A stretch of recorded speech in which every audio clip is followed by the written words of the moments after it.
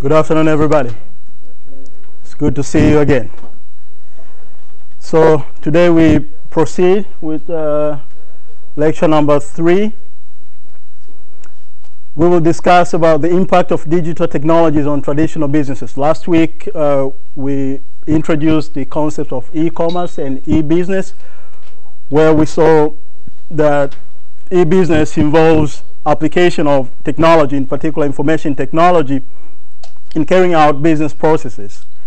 Where e-commerce, we say it involves buying and selling online, as well as pre-sale and after-sale activities. And we also saw that depending on the degree of digitization, there are different forms of organization. We have virtual organization or pure play organization that conduct all their processes online. We also saw organizations that are doing part of their business online and part of it offline. And also we still have brick and mortar organizations that are completely offline. So today we are going to look at the impact of digital technologies on traditional businesses.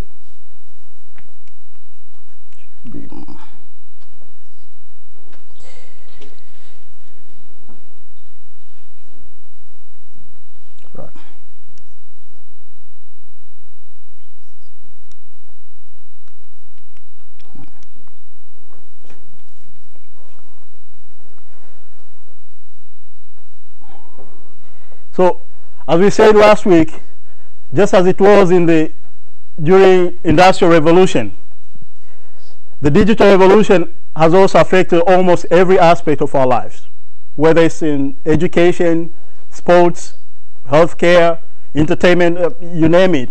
Almost there is no aspect of life that today has not been affected by digital evolution. The digital technologies, from social media, mobile computing, big data, internet of everything, they have all transformed businesses. And this transformation differs from sector to sector.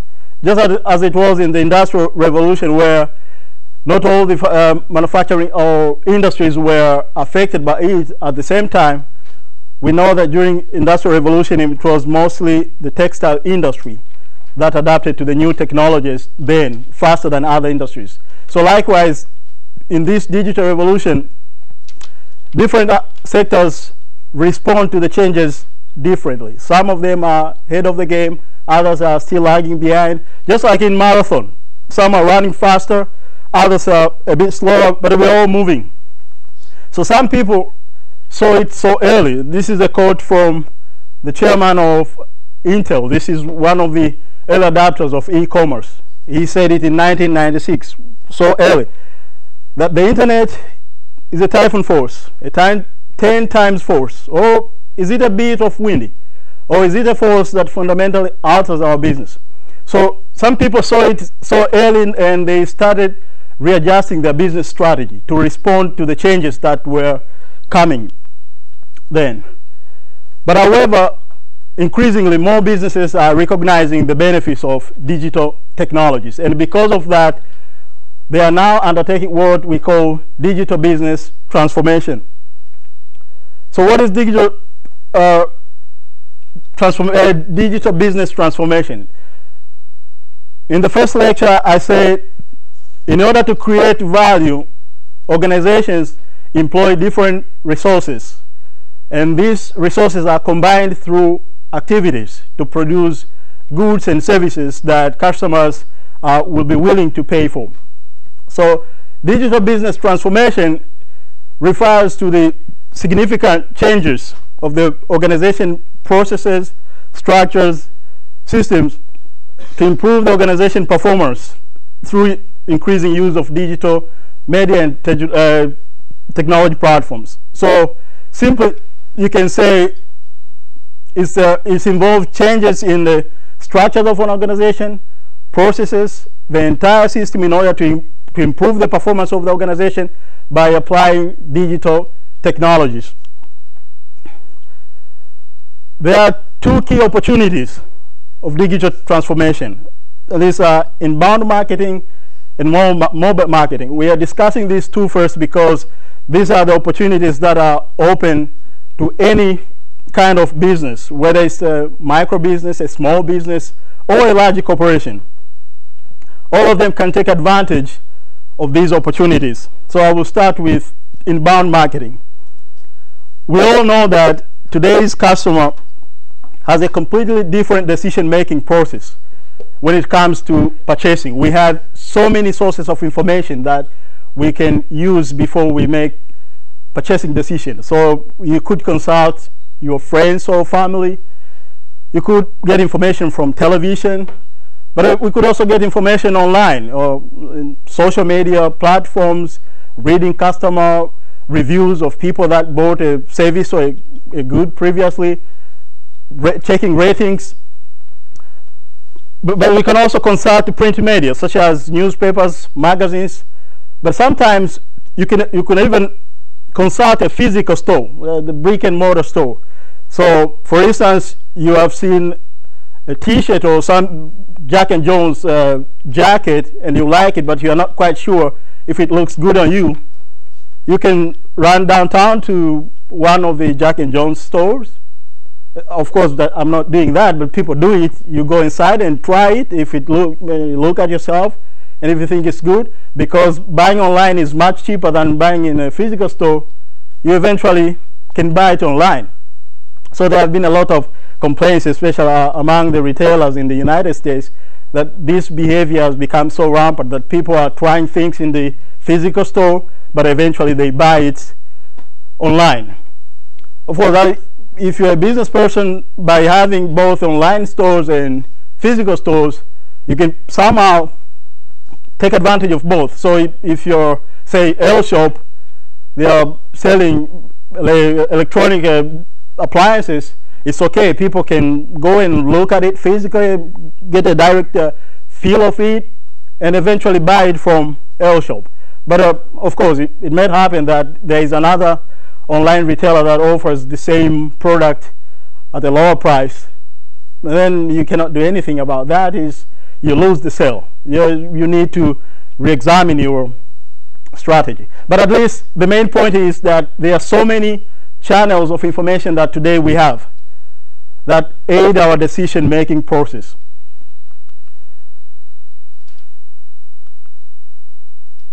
This phenomenon, where there are numerous channels of information that consumers can use for making their decision, Google has named it zero moment of truth.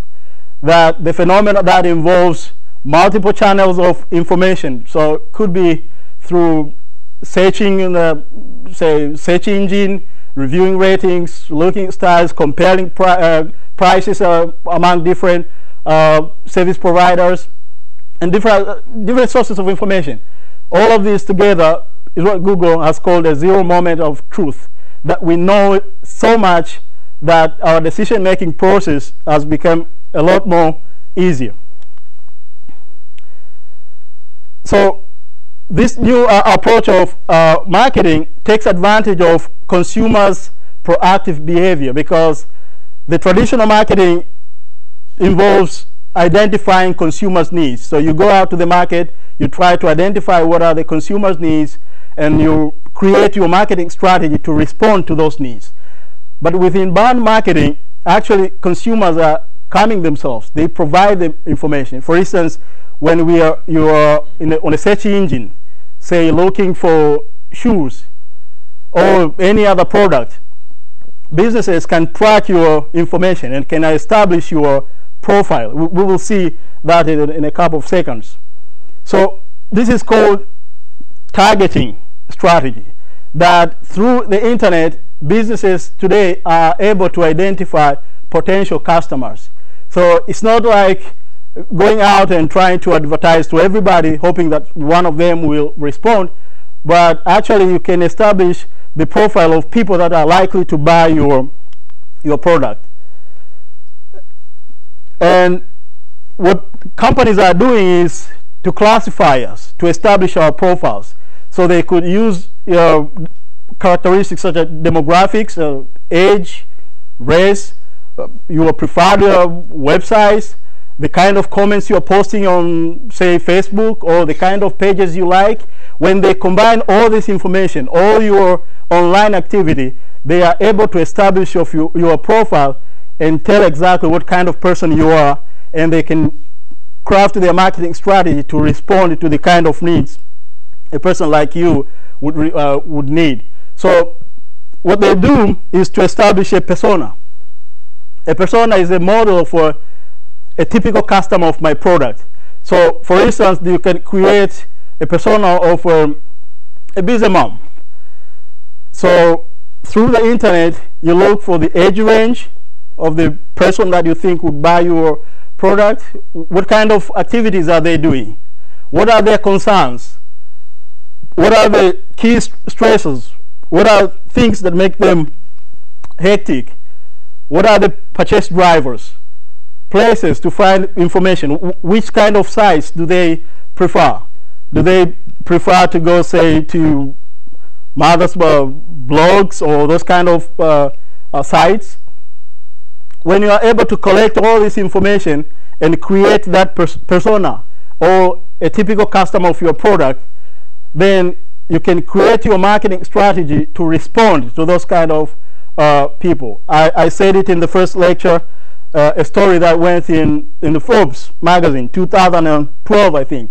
That Target was able, Target is a retailer, it's an American retailer that was able to identify a teenager girl was pregnant before her dad did. And what they did was what I'm saying now, to be able to identify a profile that through your search activities on their site, they are able to tell what kind of niche you're looking for. And in case of Target, they were able to establish whether a person is pregnant and how far the pregnancy is. And from that point, they can send you offers or brochures, catalogs, showing you things that a pregnant woman would need. And this is applied by a lot of companies now. They are doing. Of course, there are a lot of privacy concerns, but this is what is happening. So, for instance, if you open my private PC and type something like shoes, most likely you will see an advert from Zalando showing shoes, and not just shoes. They will show you Adidas shoes, because that is based on my previous activities. They have my information, so they know whenever I'm looking for shoes, if they try to tempt me with their offers, I might fall for that. And they're collecting information of everybody. That's what Google is doing. So why should we care about inbound marketing? Inbound marketing helps companies to save a lot of money in marketing. This is how marketing used to be in the past, traditional marketing, that you would advertise through billboards, radio, newspapers, television, direct mail. But what's the problem with the traditional marketing? The problems with traditional marketing can be summarized by a quote from John Wanamaker. He's a reputable American maker. So he said, the problem with traditional marketing is half the money I spend on advertising is wasted. The trouble is, I don't know which half is.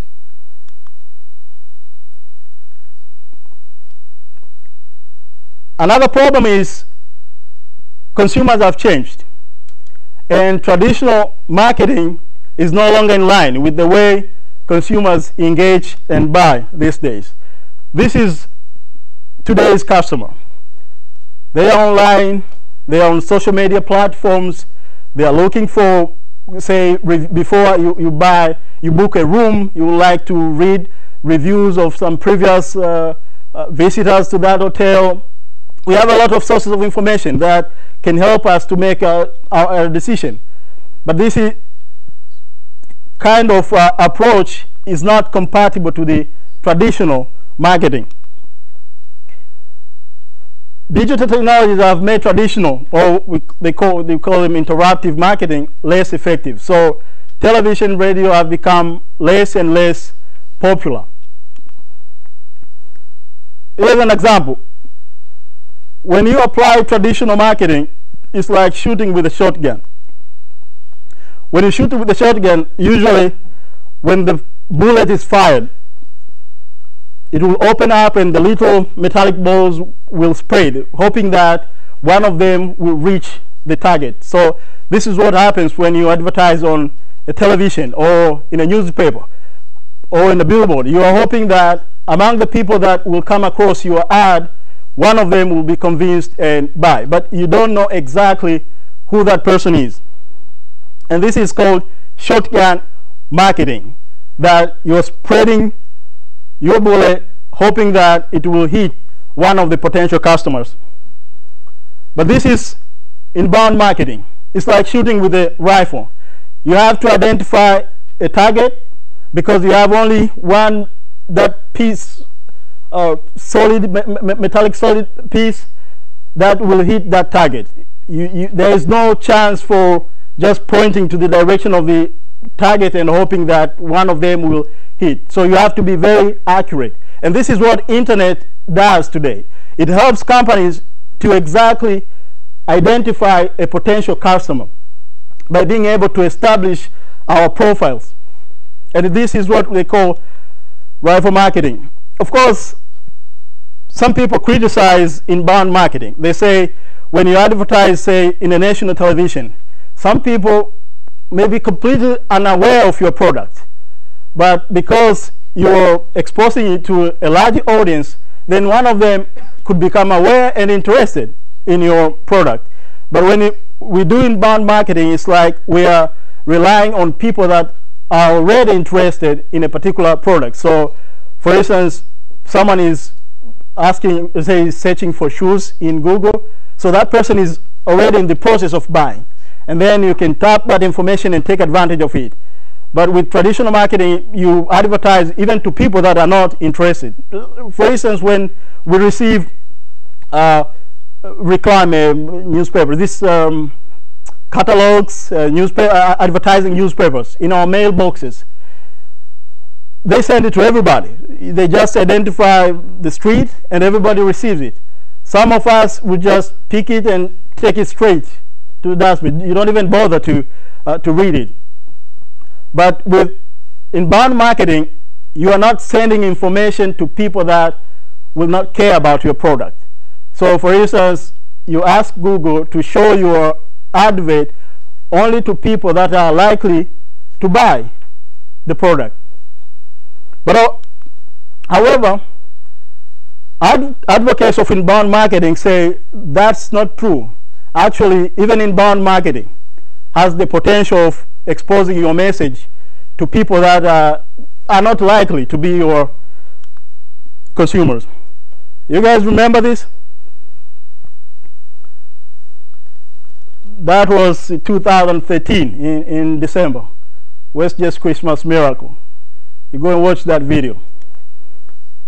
I didn't know about WestJet before, but it was from this viral video I knew about it. And a lot of people, if you go down that video and read the comments, there are a lot of people that say this was a very touching experience. For those of you who didn't know, it's like WestJet made a kind of surprise that people that were going to take a flight on that particular route were asked to write down what gift would they like for Christmas. So people chose different objects. So some say television, smartphone, a lot of things. And what WestJet did was to send that list to their office in the destination, and they quickly arranged for all those stuff to be bought. So when you were going to pick your luggage, you would also receive the gift that you had said you would like to. And it was powerful, amazing. And the video went viral. You can look at the views. 40.4 million views. Among these are people that actually didn't know, like me, didn't know anything about this airline. So advocates of inbound marketing say it's not true that inbound marketing is only focusing on people that are already interested or already know your product. Actually, you can reach even a wider audience depending on how you craft your content. We will talk about content in a couple of minutes. Oh, this one. Remember this? 77 million. So it's not true that traditional marketing is the only way you can reach people that are not interested or are not aware of your product. It depends on how you craft your strategy. Even with inbound marketing, you have the chance of reaching, like increasing awareness of your product or service. So what's the way forward? If the people that are criticizing inbound marketing and those who are criticizing traditional marketing, now the increasing trend is companies that are using both social media with traditional media. Like there is a kind of media mix that they are combining both the traditional ways and the digital approaches to marketing. If I can go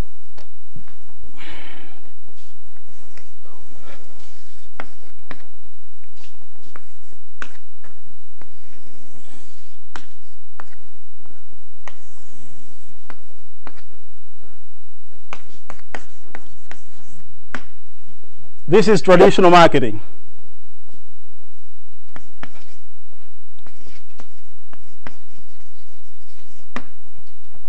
So in the past, this is how it used to be. Newspapers, television, billboards were much more popular, and digital approaches were less popular. We didn't know very much, and probably now we are here. That there is a kind of balance, an equilibrium point in a way, that companies are combining both traditional ways and digital approaches. So one of the ways you can combine is cross promotion. It's very common these days when you look at an ad in the television. At the end, they will have say a hashtag, or they will ask you to follow them on Facebook, and likewise in newspapers. So they are trying to cross promote their products and services, just to link customers across different platforms. But maybe in the past, in the future, this is how it will look like, because we see that traditional marketing keeps on declining. So most likely that as we keep on proceeding in the future, they will completely disappear. So what are the pillars of inbound marketing? There are three pillars that inbound marketing relies upon. One is content, search, social media. We say that inbound marketing relies on proactive behavior of consumers, who these days tend to, mostly through internet, search for information. And what inbound marketers are doing is to take advantage of that behavior of consumers. And those are the three pillars, as we will discuss each of them in turn.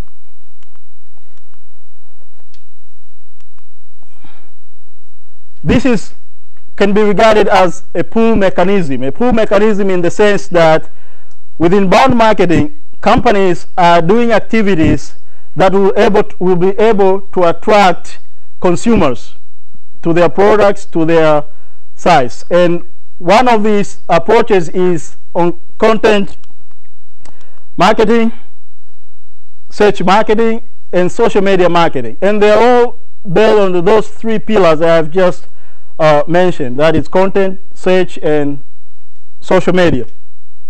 So what is content marketing?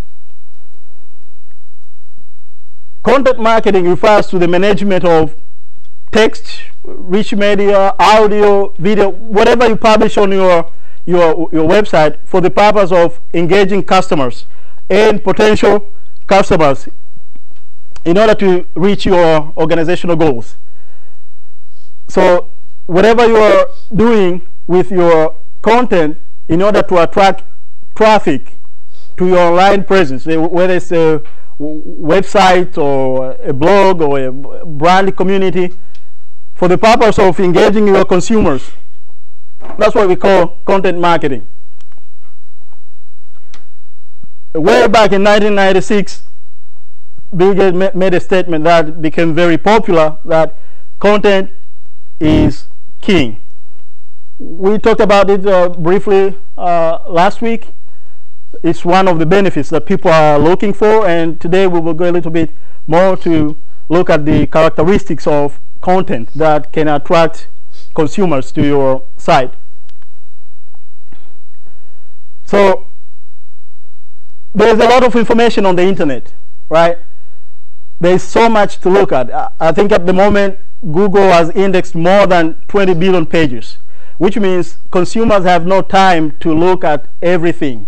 We are looking for things that are important to us, things that are attractive. So if you have a business and you like to attract traffic to your site, you need to have a kind of content that will be pulling or will be attractive, will be a magnet to your customers. So what are the characteristics of that content? The first characteristic is visual. I think you have probably have all heard that expression, a picture speaks a thousand words, like, because the mechanism of human thinking is mostly visually. People can understand better through pictures, through images. So if you want to attract your consumers to your site, first and foremost you have to consider as much as possible to represent your information visually. So that could be images, or if it's data, it could be through infographics, summarizing the information through graphs in a way that is attractive, that appeals to your audience. So it's very visual representation is first and more foremost thing to do. Last week we saw a couple of websites. We looked at Nike website, Audi, and all of them. You could see that the moment you open them, they're intriguing. It's amazing. They look beautiful. They use a lot of visual representation. Second, shareable. That these days people like, we interact on the internet. We like to share good news, of course, bad news, whatever. But people like to share whatever good you come across on the internet. You would also like your friends, your family to be aware of. So try to make the content on your website shareable, and this could be as simple as including a share button on your site, just to make it possible for people to share the content. And in that way you can spread the word. If it's a product, then people can share the information about your product easily. So in the past we had what we call word of mouth, and this is what we have today, word of mouth, right? So people share information online. If you want to have a successful site, you need to make it possible for people to share that content. Make it emotional, and that could be making people laugh or even cry. And according to psychologists, emotional messages last longer than non-emotional messages. So you want to take advantage of that. Make your content emotional so that people can remember it for even many years to come. Like the WestJet video. I just remembered it today, but I've seen so many videos on YouTube. Why do I still remember that? It was so touching, the way the whole thing was crafted. And so many other videos we see in YouTube that go viral. Usually they're a bit different from others. They have some qualities that people would like to share with us. So one of the ways you can do that is make it emotional, and could be positive or negative emotional, but it has to be emotional. Make your content interactive, that it should be possible either for consumers to interact between themselves or to interact with your brand, and it could be even including some game elements on your website, or allowing people to accumulate points. Say if you have a brand community and you award your consumers points depending on their contribution on the site, or you can give them status.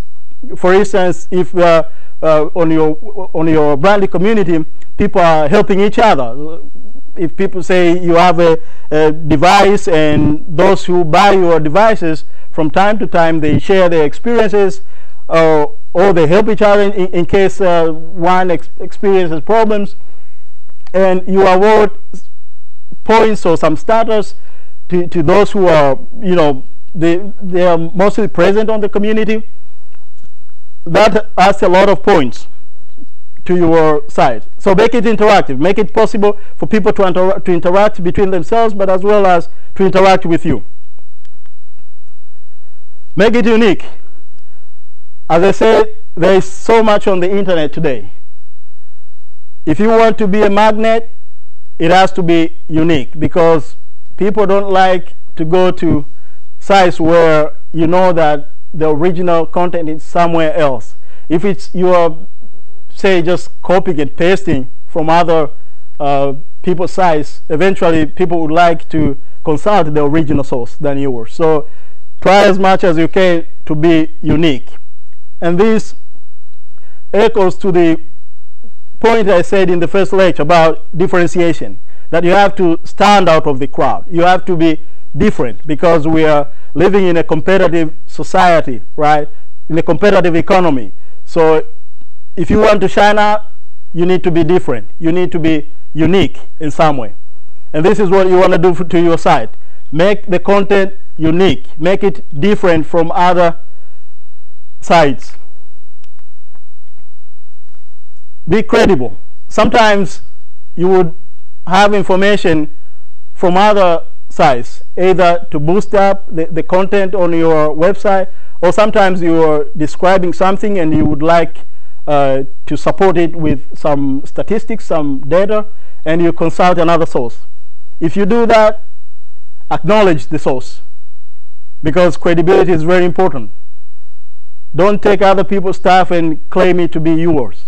If it's not yours, state it, and if possible, provide the link that this is where I got the material, because when consumers find out that what you're posting is not yours and you pretend that it belongs to you, your credibility will decline and they will eventually quit you, because first, you are not trustworthy, because if you're taking other people's stuff and you don't state it, then that implies they cannot even rely on your services or your product, because you are the kind of person that is willing to do whatever to make your ends meet. So be credible, acknowledge other people's works. Timely. Your content has to be timely. If it's summertime, then you have to have content that is in line with that season. If it's Christmas time, it has to be in line with that season, because usually the way people think, it's much easier for people to tap and appreciate the information you're providing if it matches to what is going on in their minds at that time. So you want to be timely. Your information has to be timely. You don't post things that are out of date. You have to be current. Fun. We like entertainment. Try to make your content as fun as possible. Of course, don't exaggerate it, especially when it comes to business, but make it in a way that people can enjoy it, whether to read or to view that video, but try to make it as fun as possible. And the last one is relevance. After taking care of all these other factors, in the end, and this is the most important, you have to be relevant. That is, consumers are looking for things that are relevant to them. So your content must be fun, timely, credible, unique, visual, shareable, emotional, interactive. If we see relevant, people will not get attracted to it. So try to make it relevant so that people can find a reason to come to your site.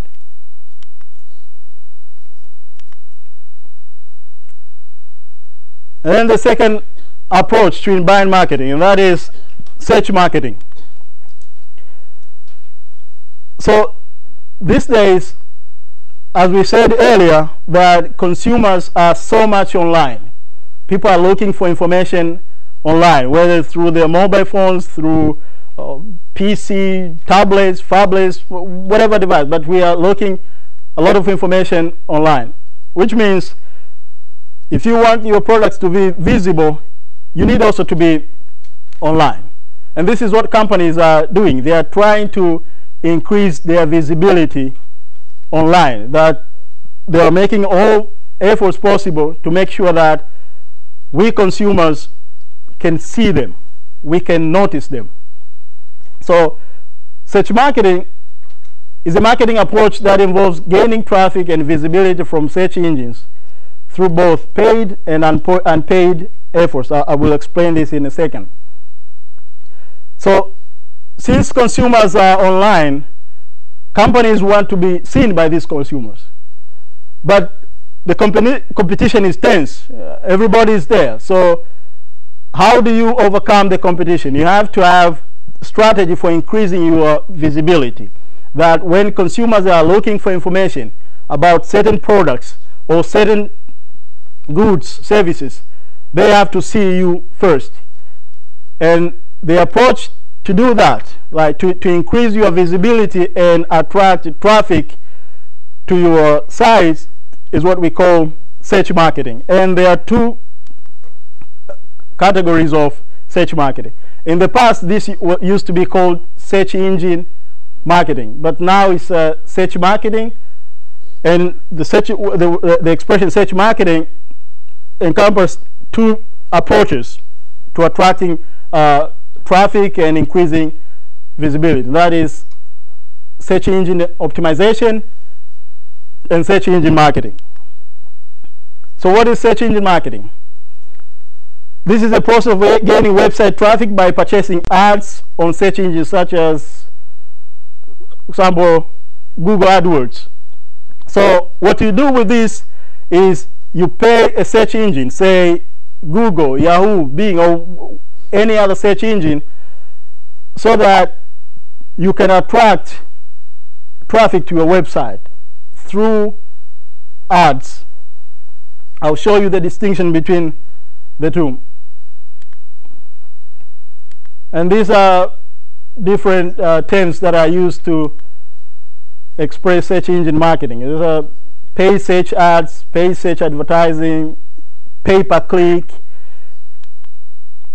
But sometimes all these search engines, the Google, Bing, Yahoo, they have primary results. That when you enter a search word in a search engine, usually there will be results. And the way the algorithm of the search engine works is they will provide you with links that they think is more relevant given the search word that you have entered. So those primary search results are what we call organic or natural results. So whenever you enter a word in Google, something will pop up. That's natural. Now, what search engine does is to attract traffic and increase your visibility through natural or organic search results. So the difference between the two, search engine optimization and search engine marketing. With search engine marketing, you pay a search engine so that when people enter certain words, certain search words, then your website should show first. With search engine organization, search engine optimization, what you do is you're doing some kind of activities that I will show you how to do that, so that when people enter certain search words, your products or your website will come first. Now we can try to do this practically and then see how it works.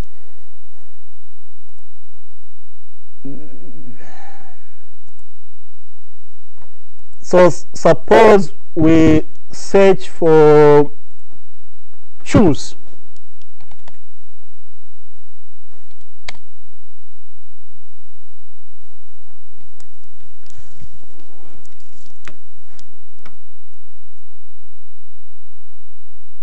I use the school, the Norwegian for shoes for international students, and I'll tell you why I use the Norwegian word for shoes and not English word just in a couple of seconds. So when you look at these results, whenever you enter shoes, you'll see ads.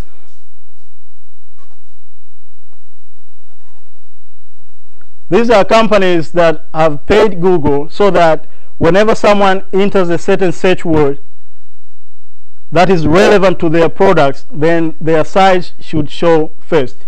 So whenever I enter the word shoes, then Google knows that most likely I am looking for shoes, I'm interested in buying shoes. So immediately they propose to me different service enterprises that can offer that product. So immediately you have they have sale on shoes 50%, shoes from 129 krona, and then you have online store, Brandos, Zalando. Those are the companies that have paid. But also, besides this, there are organic results from here. These are companies that have not paid Google for that, but Google believes these could also be relevant based on my search word. So they provide me with this link as well. Now, this is what we call search engine marketing, that you deliberately pay a search engine so that they can increase your visibility on the net for the relevant search words. And the other one is search engine optimization, that there are kind of things you do that I will show you, like how to make your site more visible, so that whenever people enter certain search words that are relevant to your service or your good, then your link or your site should come first. I said I'll tell you why I use the school. Now, usually when you pay for this paid search, for instance, when you pay for the AdWords, you tell Google what kind of people you want to be reached by this the ad, right? So you can tell them that I don't want my, either by location, that my ad should only be visible, say in Norway. You can tell them by language that my ad should only be visible by people that are using Norwegian or Spanish version of Google. You can even identify IP address, Internet Protocol address, that I don't want these people to get exposed to my ad. And that is based on your research, that you know who are the relevant potential customers for your product. So if, for instance, we say shoes,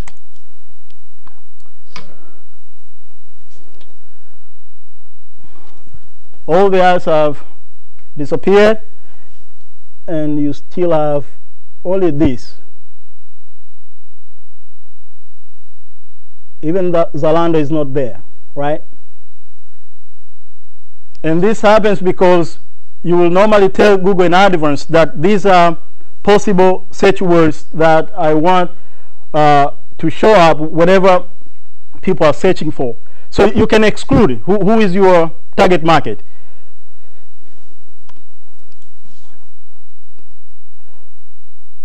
It's 3 o'clock, so probably we should take a break and continue in the next half.